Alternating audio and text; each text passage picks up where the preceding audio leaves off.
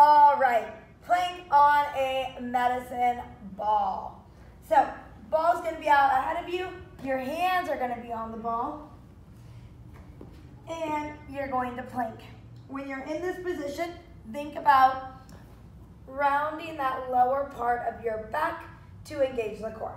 So when I'm here, I'm not like this, nor am I like this, right? I've slightly rounded my lower back to make it nice and straight and feel this in my core, squeezing my butt, and really, really feel this all over, right? I feel it in my arms, my core, my butt, and my legs. If that is too hard, try going onto your knees and doing the same thing. And that would be your modification.